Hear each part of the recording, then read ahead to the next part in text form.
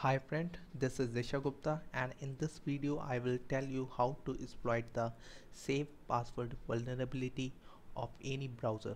Suppose there is a computer which has a multiple users and say somebody visit gmail.com like this.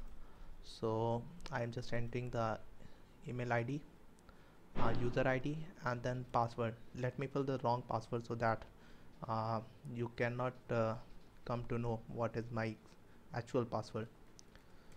So I have filled this. Now click on sign in. So now this browser is asking me for saving password, so I click the save password.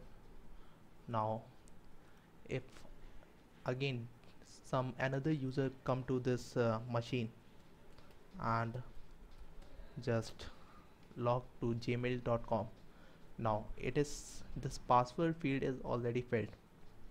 So now if this user is a malicious user, then what he will do is just he will go to tool, then open developer tools, then under the element section just click on this, then click on password field.